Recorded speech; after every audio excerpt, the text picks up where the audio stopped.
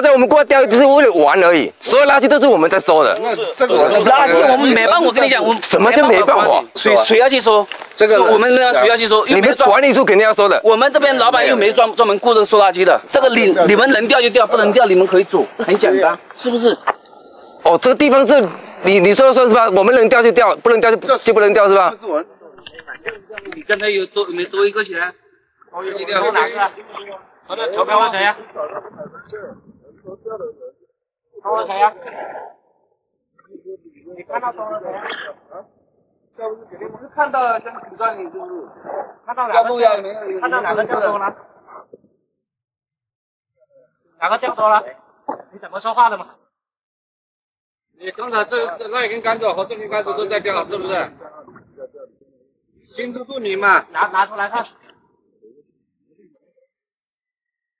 谁买票？谁买票谁钓，就是这个可以钓，这个可以钓，你们不能换来换去，知道吗？我先给你讲一下。你有没有说早上可不可以换人？啊？你早上没说不可以换人吧？现在他不是告诉你不能换人？我现在不是告诉你吗？是不是？你还问我怎么说啊？意思有没有？你听我讲。你从今天这个钓完，这个时间到的话，明天不要来了哈。你早上没说不可以换人，你现在说，那你我现在，那你这个语气就不对。那语气不对，我说你不能增加的，是不是？规定就是这样子。有什么话好好说啊，有什么不能好好沟通啊？好好说，不应该这个语气。你说不能的。以后谁买票谁钓啊！如果我们不可能，你买3个，以后什么以后没有以后了，没有以后，不要来了，就走，不欢迎，那就走。因为不要，那我们不来就不来嘛，不欢迎不欢迎嘛。这是什么的？我问你哦，你这个地方很好吗？下面没得钓吗？他们这些垃圾是什么？收过垃圾吗？垃圾拉不垃圾？没有，垃圾不垃圾？讲话跟你们没关系啊！不要那么大声，好不好？啊！我好好跟你讲，既然要来了，肯定要按照我们的规矩来。我讲我们大家出来钓鱼的都是为了玩，不是为了赌气。你等一下，你听我讲完。这个兄弟过来，语气完就冷了，语气过来就很重了，你知道吗？但是我先跟你们讲，我在那边，你那根钓竿在钓，这根钓竿在钓，是不是2根钓竿？你是我们钓鱼短竿没口红，我们肯定换长竿，对不对？这有错吗？是，还是你们规，还是你们等一下，你听我讲完。任何一个游戏规则，这所有垃圾都要清理啊，对吧？我们你过来一个垃圾，你不清理，你一开始别人谁收的？是我们来收的，你知道吗？钓鱼你就是说，你问在场哪个钓友过来想说这个垃圾堆也没钓鱼？垃圾我们没，我们的公司也没办法清理，因为很多地方很多，是不是？我们这个靠你们钓鱼自己自觉的。我们不能自觉这些垃圾，我们把别人前面。那你们是自觉，是别人？那我问你，我们没办法。那没有，我冒昧问一句，你们收了钓鱼费，我这边我可以方便录视频吗？可以吗？应该没问题吧？什么？我可以方便录视频吗？录什么视频？我可以录视频，我看方不方便？方便吗？还有什么谈话哦？那所以说我问你啊，对不对？不要。好的队友，大家相互理解一下。大家我们过来钓鱼只是为了玩而已，所有垃圾都是我们在收的。这个垃圾我们没办法，我跟你讲，我们什么叫没办法？是不是？这个问题我跟你这样说，谁要去收？这个我们谁要去收？你们管理处肯定要收的。我们这边老板又没专门雇这个收垃圾的。我们那个肯定，你们肯定要反映啊，对吧？哇，反映老板上面，你们只负责过来收钱，拿垃圾像啥，对不对？好了，这个你们能钓就钓，不能钓你们可以走，很简单，是不是？哦，这个地方是你说了算是吧？我们能钓就钓，不能钓就不能钓是吧？这是我们承包的，这没错。承包你可以钓吗？肯定要付钱嘛，就对啊，我付啊。那这兄弟怎么说？付钱我这兄弟怎么讲？你听我讲，说没有说你不付钱的，不是说你付完。那刚才你有没有说你以后不要来这里钓？你有没有讲过？不是啊，你们比如说，我就问你有没有讲过？你先回答我。我想问你，比如说你这个这个钓一下子，那个钓一下子，这个是不允许的。那我问你，你拿出证据出来。早上你说我们钓，我们钓1天。我这个好笑啊，你们呢？我们刚才又没说。就问你，我们去黑坑换人行不行？不行，我这边不行。那黑坑应该可以。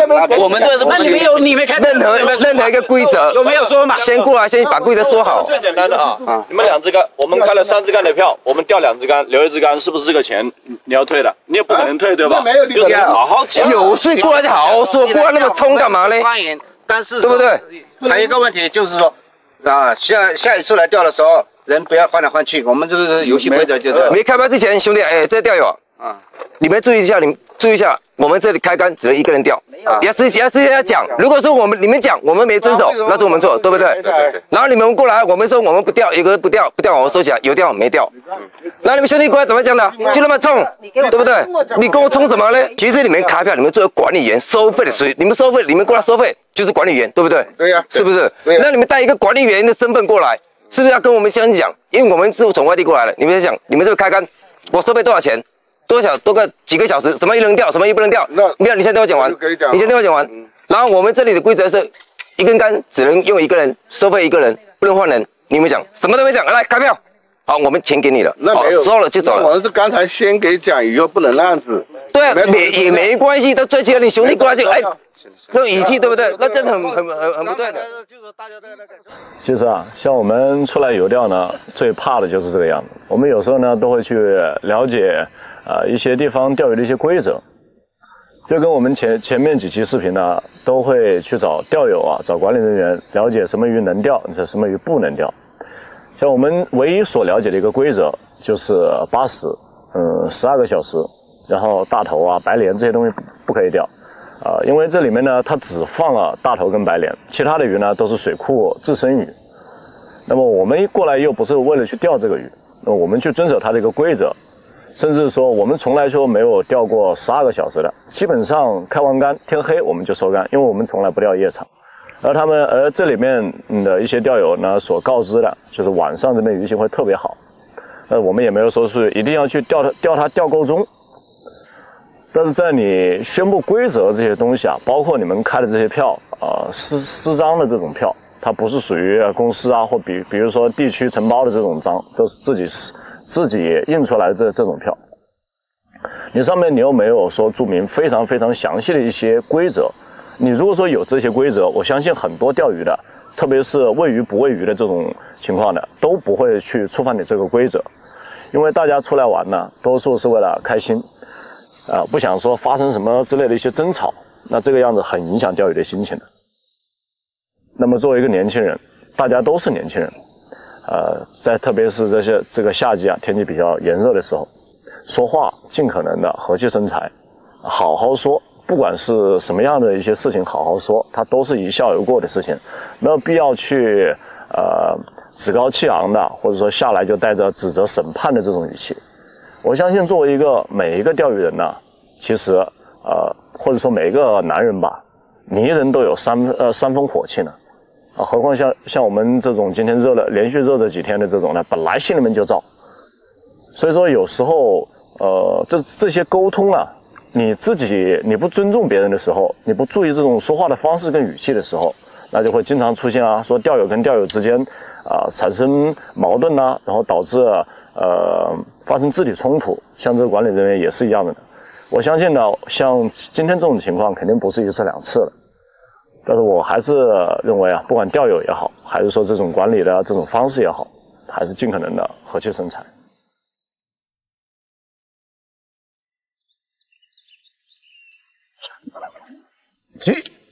急，对呀，这要大板地多好。哇，这个可以啊，你看，肥肥胖胖，看看，这个也好吃。来，下去，给它搓大一点，然后再捏个三角的，因为我在打定层，打得比较快。你要是打拉饵，很多小罗非的，啄着就啄散了，小罗非、小白条。对，我要搓大一点，捏一个三角的，它下去呢，它也能快速的被鱼把旁边的那个给它啄开，然后剩下一个饵心，我们的目标鱼咔一口吃进去。给你们实在没办法，拿个自助餐，看这花钓带吃玉米还是吃饵料？哦，新的玩法，钓底。来吧！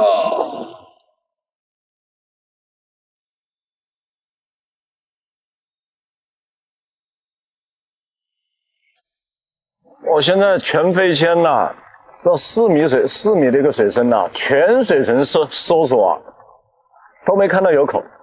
刚才基本上让你下不了底，丢下去就来。这下个雨差距有这么大的吗？早知道提前收了。现在跑也跑不了，这里面躲着。你看这盘子，饵料盘都可以养鱼了。不要说钓鱼人舒服，知道吧？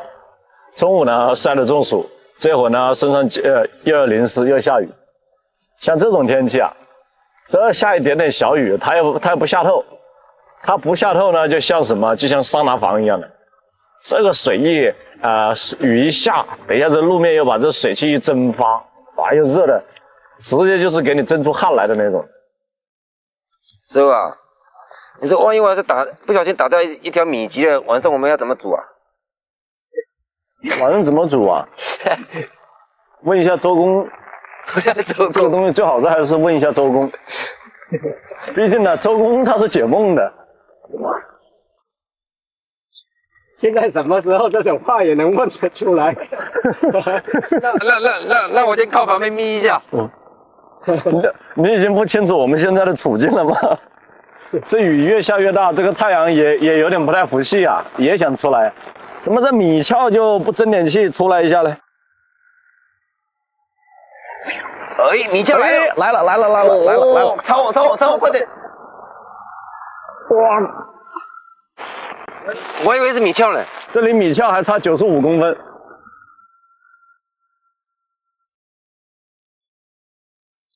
亮哥，你看雨停了，米鞘要出来了。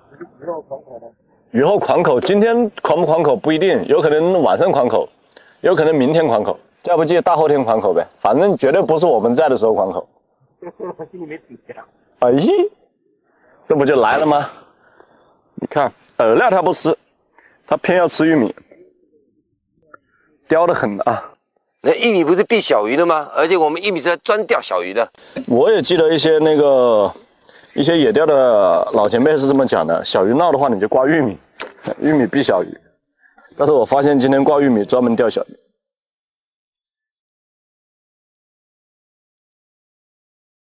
是吧？啊，我们收了吧？现在这天也在下雨，我估计等下暴雨就要过来了。对啊，干脆直接收了嘛。那我们明天去哪个点？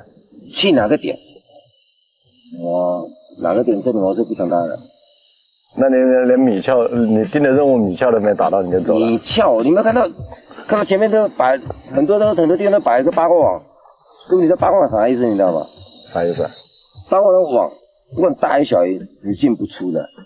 而且你也看到，像昨天那样子，那个管理，他屌了28万似的，像拿着鸡毛当令箭似的。你定规矩定规矩嘛，也没关系，我们遵守你的规矩嘛，对不对？你开票不说，然后等一下我们钓，你一过来又说一套，又在立个规矩。对啊，哪有这样子？你看到处的垃圾，我们昨天收那么多垃圾，今天过了还是这么多垃圾，还是我们在收。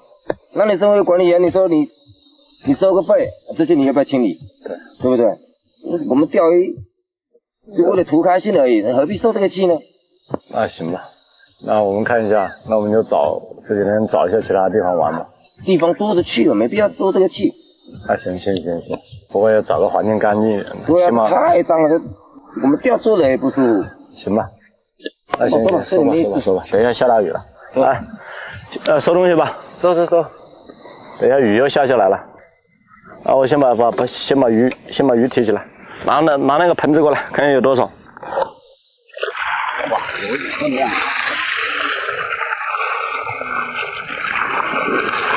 哎呦，谁说没有1斤的？我这里边没有1斤的。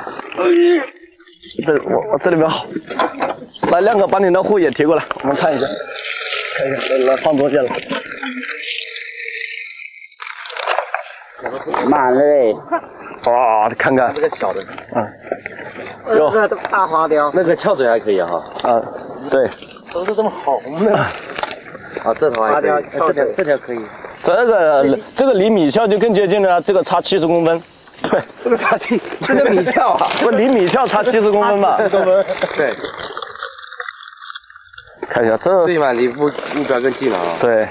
这个鱼货也不少啊，大家们装不下来。哦，装不下了。哎，你们要鱼吧？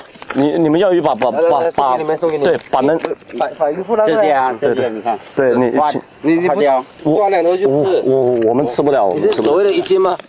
我们钓鱼呢，主要就是为了图个开心，为了玩。我们不可能在酒店里面架个烧烤炉吧，对吧？把小的给丢了，像这个白条肯定好吃。这个米鞘可以烤一点。这个米鞘，这个才叫米鞘，这个差70公分。对，这条片。全部装进去是吧？哎呀，那没事，这倒吧，这倒。我自己挑吧。那行。哎呦。那打一地呀，这个是钱，差不多。捡进去，我跟这是保护的。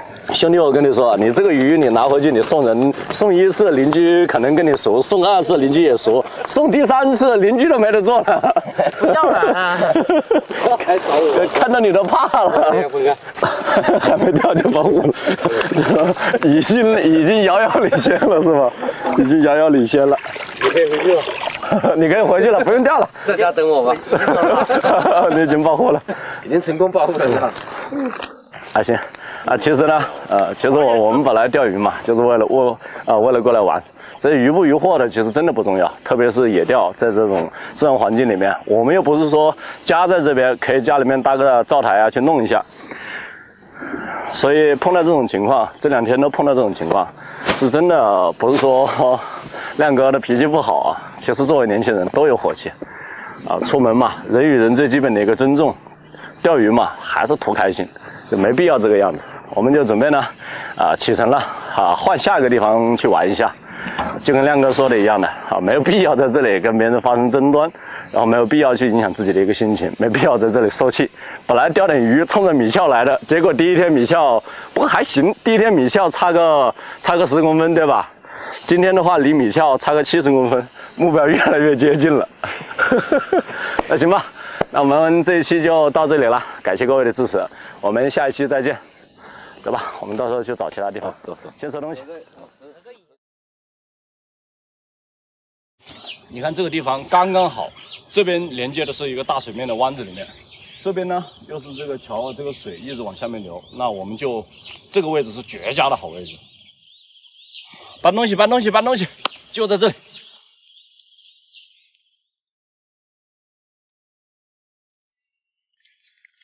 按照它这个位置没有必要用太长的一个杆子，像4.5米的就够了。刚才找底试了一下水深。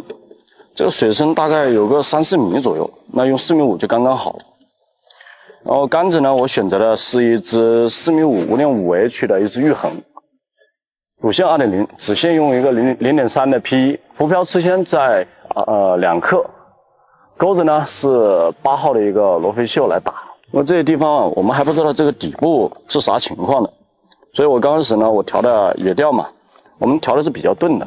我调了一个调的是一个平水，带钩调平水，我准备钓它个3-4目左右吧，等下再看情况啊。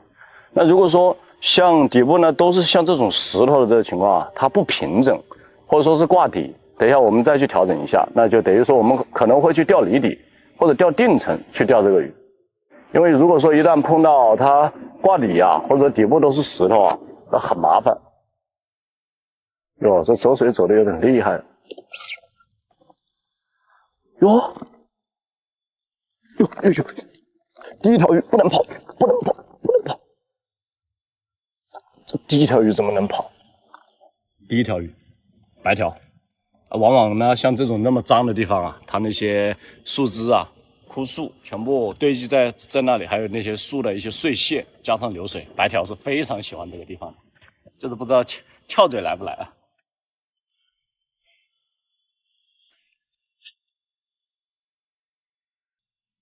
也钓鱼吗？佩服你这个体力哦，那么重的东西直接挑下来了。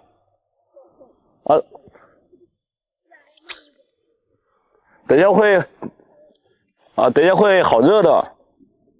你们这些整天坐在空调房里面很热的搬个钓箱就是很重的，你看看人家这么大年纪的阿姨挑着一个担子，背着那么多东西，直接扛下来钓鱼。这么热的一个天气，闷的，我坐这里身上都全部都湿了好好反省一下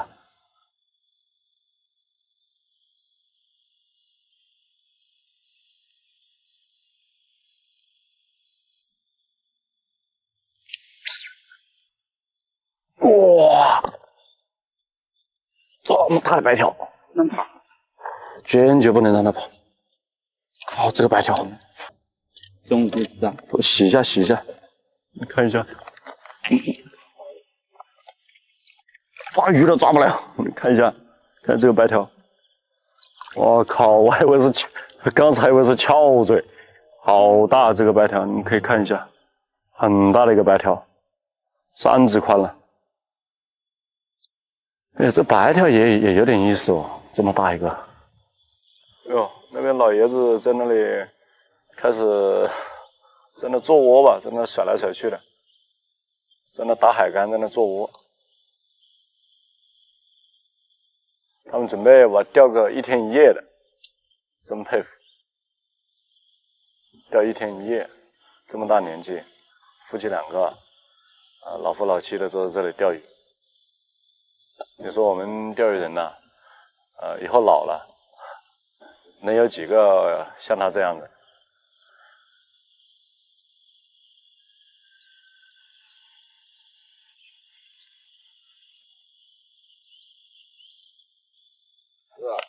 啊，又天晴了，撑个伞哦。非常感谢。没想到我钓条小白条还有资格撑伞。你以为小白条就那么简单吗？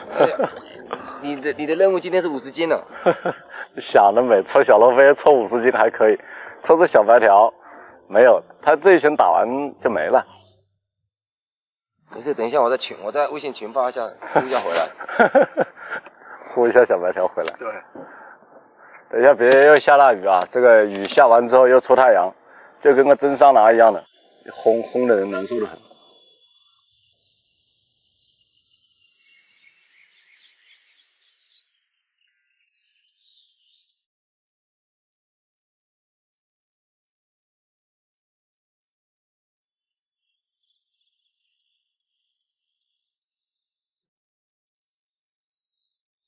有没有钓到？小鱼呀。小鱼啊？没有，你有没有弄到？没有，我那边也都是小罗非。我钓了一条黄尾，一条小草鱼，一条罗非。哦，这样子哦。钓3条了。来，我跟你说，你跟你说。哎，有了。喝一下。哎，一瓶就够。没2瓶，你跟阿姨一人1瓶，这么热的天。对一下，没事。钓海竿的。对。倒一个。我这个是方块。哦，方块小罗非啊。对。大叔，你今天贵庚啊？77了吧？77了。嗯。哇，像你们这样子两老人家。你管吧啊！这是多少人羡慕的啊！注意一下。哎，有比较大条的，看哪一种？对。注意一下呗。好。啊，这个是袋子拿来注意一下。啊，没事。注意一下。有时候2个人反正。啊，草鱼吗？不懂的是不是？草鱼。可以了。有没有多大了？要不要这个了？哦，我不要。你看，一个人钓，一个人负责抄。好，对。目前这么好。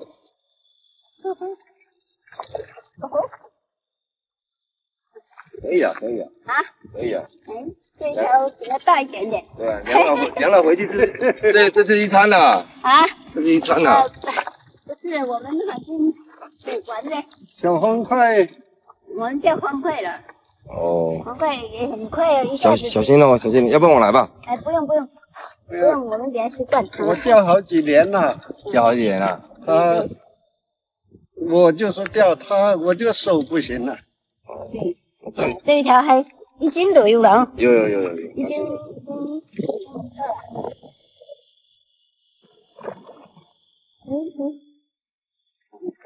没有像你们这样的两老，多少钓鱼人的梦想。2夫他76。对啊，那2夫妻这样子出来钓鱼，回去哇，这样多开心啊！我2个也是同学，同班同学。也是同班同学啊。坐一下嘛。坐一下吧。看你老师傅应该是钓了，应该钓了很久了吧？没有，大概70岁退休了，开始钓。退休开始学钓鱼哦。你看这样多好。阿姨她负责给你挂钩。对，挂钩。但我这个手不行，手会有一点颤抖。没关系，拖鱼拖不了，做料做不了。这个挂这个也不行。你看，像这样子，你们两老一样出来钓鱼，对，对吧？这是很休闲的，这是很享受的。对了，我这个反正现在两公婆没事，孙子也大，都上大学了。哦，现在都上大学了。对，我可以的。没事啊。对啊，那你们两老就偶尔出去钓鱼，去外面散步，那不就很好了。反正就是是吧？哦，你看人家那两个老人家，70多岁，那个整天我们在钓鱼啊，你说这多少人钓鱼人的羡慕呢？那应该想的真的是，碰到这种年纪大的这些老钓友们、老前辈们，真的要是多留意一下他们。今天天气太热了，像你以后老了。我老了，要是能跟我老婆这样子，我要心满意足了，真的。因为那老人家手一抖又过不了饵，然后那老奶奶帮他挂饵，然后他负责抛，然后上鱼的老奶奶帮他抄鱼。你说这种是不是每个人钓鱼佬的那种梦想啊？以后长到70来岁去，巴不得能有这样的夫妻，是最好的。对，两个人一起过来钓鱼，到了70多岁的这个年龄，对吧？还这边刚才听说。他来的时候，听说是要钓24个小时，就是从现在要钓到明天是12点，还没有24个小时，也钓了20多个小时，通宵钓，身体好。杨伟，这你还想跑啊？正好12点，不是12点吧？8点，8点就8点，打到呦，你把它吃的全部弄出来了，你看一下。这种特别漂亮啊，金黄的。对，这个就是黄尾。我要配合一点，看一下，特别漂亮啊。进去吧。而黄尾呢，它也是属于固鱼类的鱼种，固鱼科的鱼种。像钓黄尾，其实钓法跟梅州钓法呢非常相似，几乎也可以说是差不多吧。你可以用梅州钓法去打这个黄尾，就基本上差不多了。但是这里面有一个重点呢，就是你看，我们如抛竿，正常的一个抛竿，就这么一抛下去，可能这个线呢是在水里是呈这种状态的。那么呈这种状态呢，这个铅呢跟这个钩子呢，它并不是绷直的。那这时候这鱼在吃了这个钩子，吃这个钩子，吃了，现在线都是松的，它拉，其实你看这个铅实际上它是没有任何动的。也就意味着它有时候吃了，你根本就看不到。所以呢，我们正常的去钓的一个同时啊，我们最好是竿抛出去，饵料到底了之后呢，要这样往回拖一下。那拖完之后呢，铅坠依旧是躺底，这两个钩子的话也是躺底。但是呢，它的一个指线绷直了，我们需要做的就是把它这个指线给它绷直。这时候呢，只要说是有鱼在这里，动我这个钩子，动我这个饵料，我这个铅坠马上就起反应了，就起动作了。因为铅坠动了，我们浮漂信号会马上出来。这个也是我们钓梅州钓法也好，还是说钓黄尾钓法也好，就是在抛竿上面的一个技巧。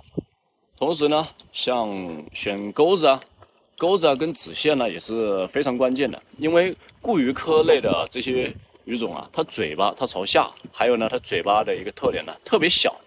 比如说我们正常打1斤左右的一个罗非，我们可能会用到8号罗非绣，但是如果说我们打1斤左右的鲮鱼，或者说是这种黄尾，我们可能钩子呢就要用到4号那种鲫鱼绣、白绣，就是要用到这个样子的一个比例去打它。同样呢，因为它不像是其他鱼，它吞食，实际上像这种鱼呢，它是刮食，就是刮这个水底的这些石头上面青苔。它上嘴唇是特别厚的，就刮一点一点的吃，它没有说像鲤鱼啊或者其他草鱼啊直接吞，也就意味着，如果说我们的一个指线过长了以后呢，它的一个信号传递就没那么快，我们很容易就是错失它吃进去的第一口。那像在这种情况下呢，我们指线就相对就会减短，可能20公分对折都有，甚至10公分对折的都有，就是比较短。目的呢，就是为了它的一个灵敏度更高，同时还有就是刚才所说的一个抛竿抛到水里之后，饵料跟铅坠在水里的一个状态。因为你指线越长，也就意味着你指线在水里的一个弯曲程度就越大。如果说你指线越短，可能轻轻的带一下，你整个指线就绷直了，鱼一吃，上面信号就出来了。像这种情况呢，有的一些钝口也是可以打的，但是呢，很多的一些钓友呢，还是比较喜欢打顶漂，因为顶漂的一个命中率啊是非常高的。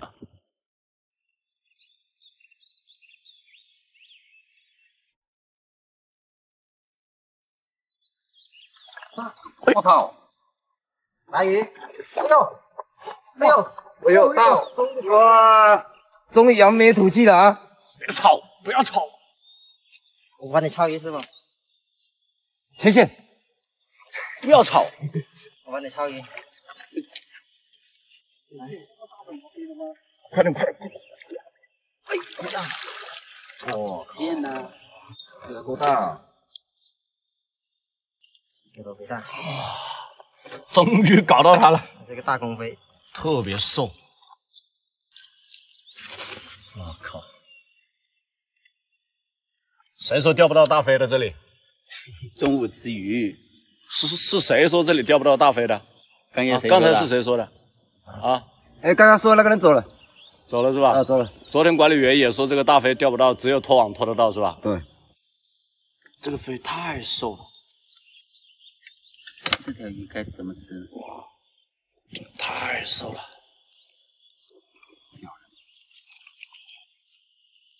不，别动，先给它放进去。罗非任务呢已经完成了。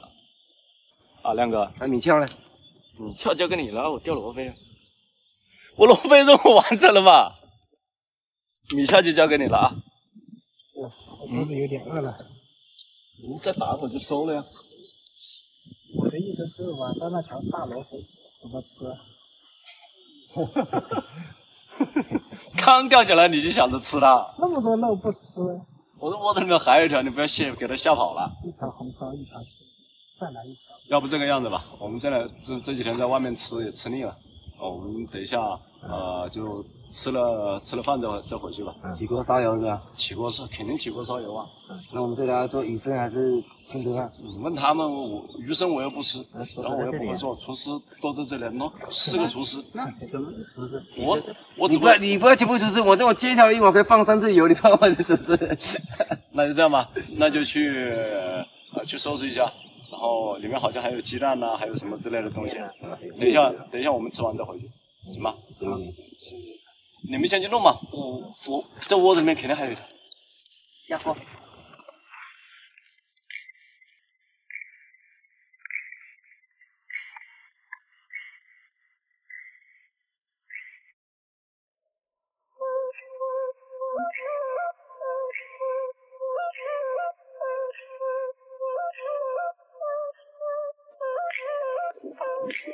回来了，有什么好吃的？青菜。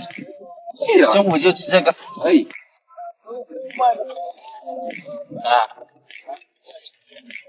青菜啊。那个应该是头铁的。另外一个手。这个是头铁的。鸡蛋买回来不吃，你留回去种了。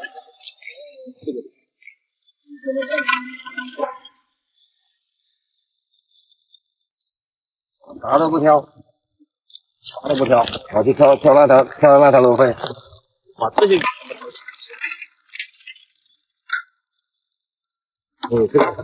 这个。哟，对啊，这个鱼怎么搞啊？这个才是美味的。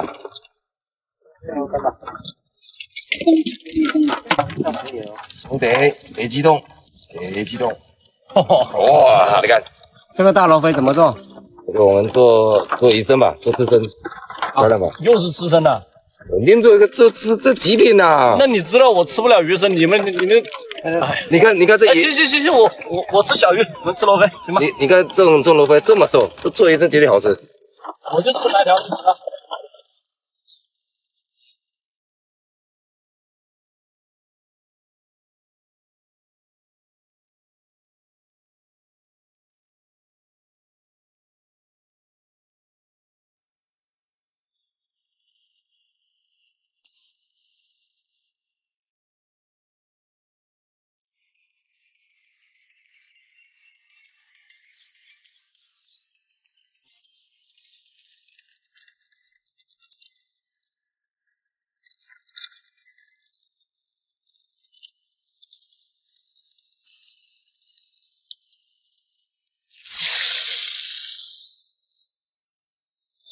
有打小白条，尖，这是尖，这不是打。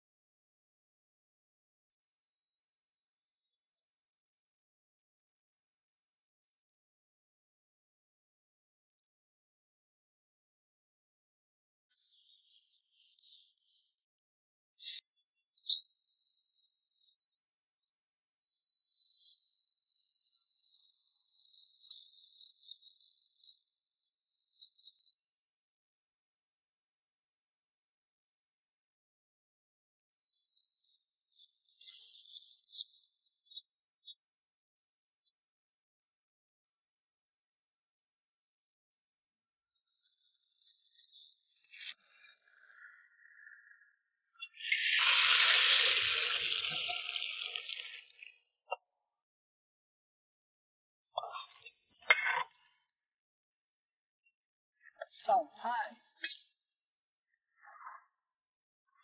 吃饭了，吃饭了。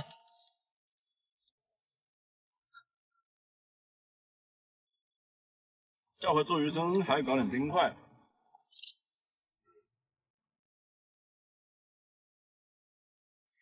啊，你大厨享不享受？大厨不讲究，大厨都没吃。炸了个辣椒，一起吃更好吃。重新组织一下语言，大厨享不享受？享受，享受煮的过程。哦，那就对了。那个烧火的，享不享受烧火的过程？你感受过40度？好好组织一下语言，享不享受烧火的过程？享受。啊，享受就行了。啊，这个打下手的嘞，享受吧。享受。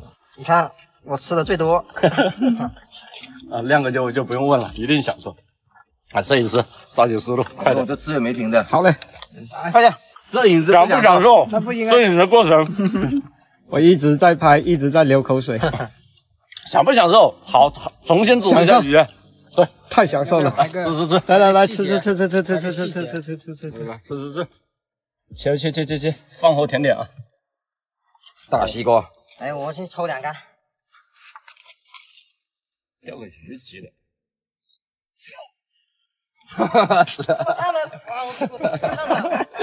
叫你吃西瓜你不吃，非要去套屁股。那个钓箱在那里晒了1个多小时的。先过来吃西瓜吧。哎呀，不钓了，吃西瓜。烫吗？烫啊！爽不爽？爽吗？不爽。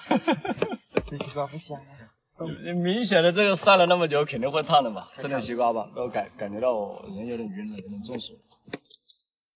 把这2块大的给拿过去。我有点晕，我就不过去。你中暑了？人都在晃。唉。去吧，你去观察一下，看他们中暑了没有？钓鱼佬很犟的，有时候他中暑了，他不说了，5个大的。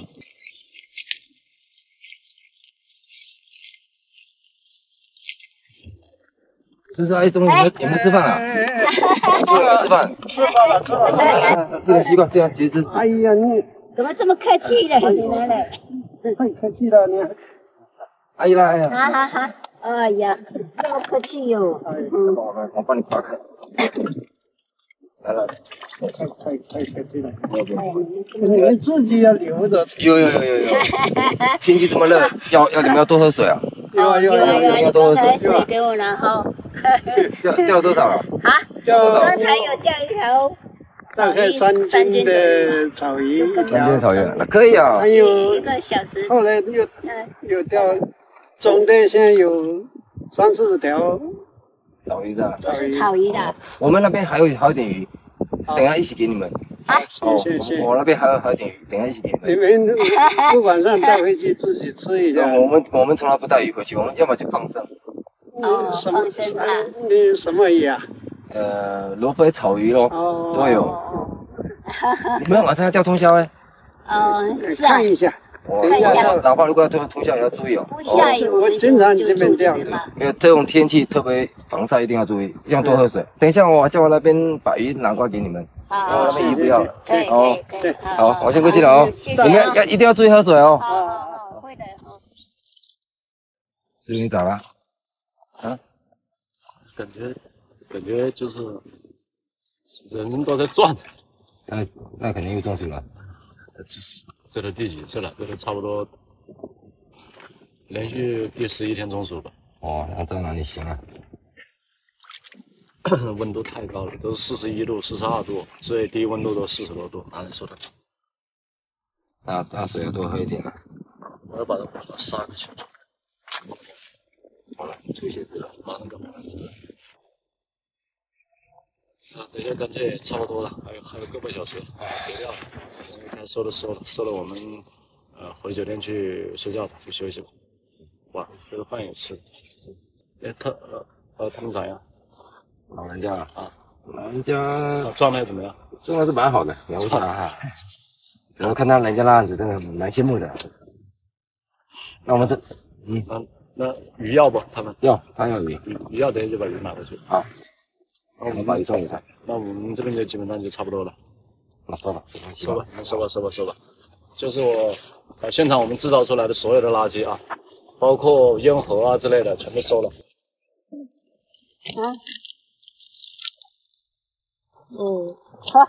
有点多，10来斤了，还可以哦。小的比较多。你手竿钓一般就是小的比较多，手竿就比较小。谢谢你们哦。不客气。